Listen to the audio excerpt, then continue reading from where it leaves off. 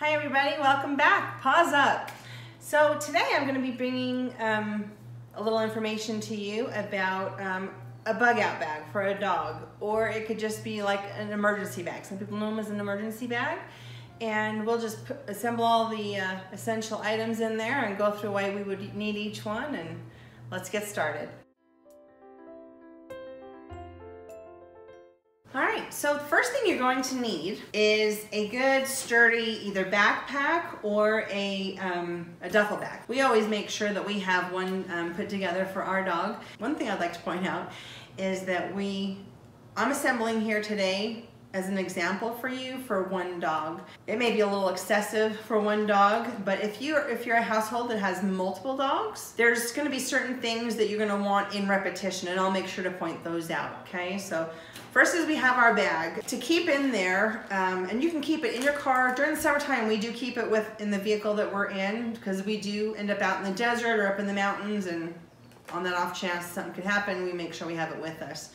But the one main thing, important, is you're going to want to get, and you can get these, not this particular book, I got this a real long time ago. It's just a first aid book for pets. You can probably find something similar to this at one of your local bookstores. This will help you for a whole array of emergency issues, so it's always good to have one of those. That accompanied with a good first aid kit, and we'll go through another video total outlining everything you would need in a good first aid kit to make sure you're well prepared. One of your next key things is you want to make sure you have control of your dog. If it is an emergency situation where you're having to evacuate, you might have to leave so fast that you're not even able to get that collar on your dog.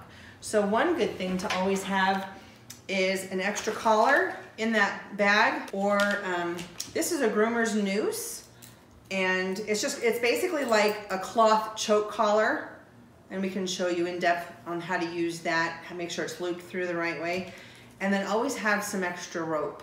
I just grab some of that paracord, that's what it is.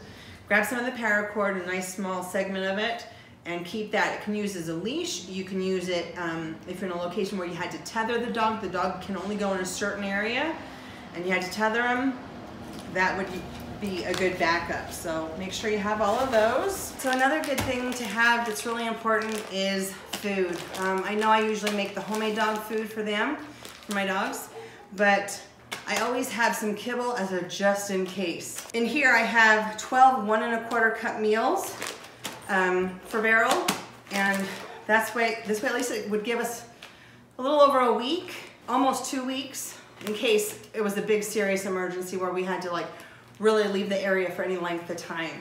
Even more importantly than the food is water for them. Now when we go out to the desert, or when we go out up in the mountains and stuff like that to recreate, I always make sure I have one of these extra just for him. Have some water bottles. You know, have at least, these are just little ones, but the big ones would probably be better. The more the better with water. The dog can go a couple of days without food. The dog cannot go several days without water. They're like us. They need water. They need to remain hydrated. With the food, nice good collapsible bowl for both the food and the water. This collapses really nicely, but to keep it nice and pliable, since again, I'm not using it every day, I'm not looking at it every day, I want to make sure it's useful when I do need it.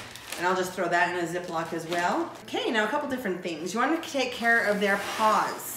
So we make sure that we have something for him to protect his paws. I personally like this particular type of a paw protection, a little booty, because they can still feel what's underneath their paws. This is something, again, actually, that we always have with us. Beryl actually has his own little backpack. And he'll have that on him with a backup of these, but this is just an emergency set, a full 4, one for each paw. And then I always have some sort of a lotion or a salve for cleaning. I just have some little wipes here. And these are human wipes. They're not necessarily geared for dogs, but they won't hurt them. They're very mild and gentle and hypoallergenic and all that other fun stuff. So these I just put them in there for small messes, whether it's cleaning up a wound or cleaning up dirty feet before I put booties on. This is an anti-itch. You never know when they're gonna need something like that. They can get stung by something while you're out. That'll help them. This is just actually for your contacts, for human contacts. I use one of these bottles in my pet jump bag just because it works as a great irrigator and it's nice little compact size and compared to some of these other big irrigation bottles that would just be a saline. And then of course we have poopy bags. You don't know where you're gonna be if you end up in a like a shelter type situation. If it's a really bad emergency, you know, you're gonna need to be very mindful of taking care of your dog's needs as well as the needs around everybody around you, because you're going to be in dense, tight quarters. Make sure you have poopy bags. Clean up after your babies, okay?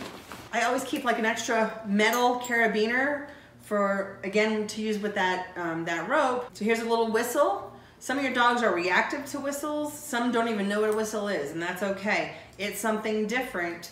If you had to get your dog back to you in an emergency, if you let go of them or whatever, call out to them, use the whistle, and lay on the ground. 8 times out of 10, it's not a fail-safe, I'll say that right up front, but 8 times out of 10, they're gonna wanna see what happened with you, and that'll be just as interesting and get their attention as the outdoors.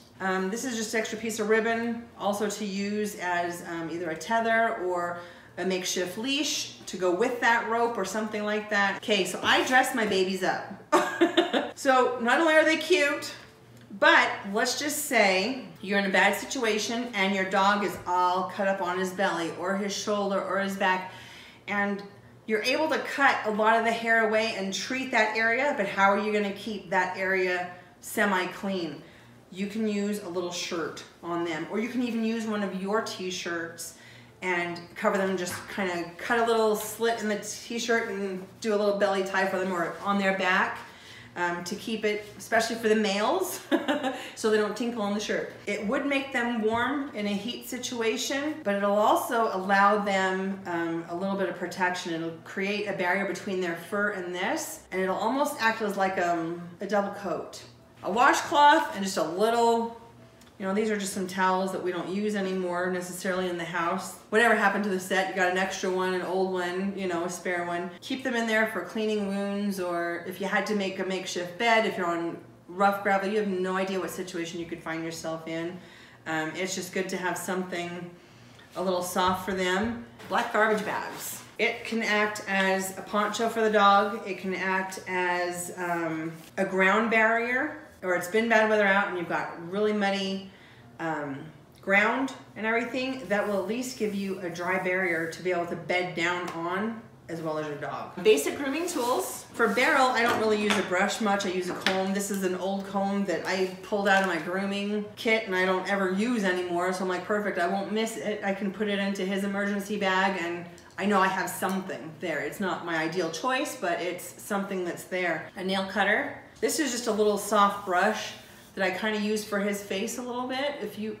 If something was really bloody and got crusted into the fur, you just kind of use that to soften it up to help clean. This is mainly would be to help clean the wound and the surrounding area. And then a toothbrush. Instead of his regular hard one, I figured it would be better to just use one of the finger ones. I have just some basic emergency things here.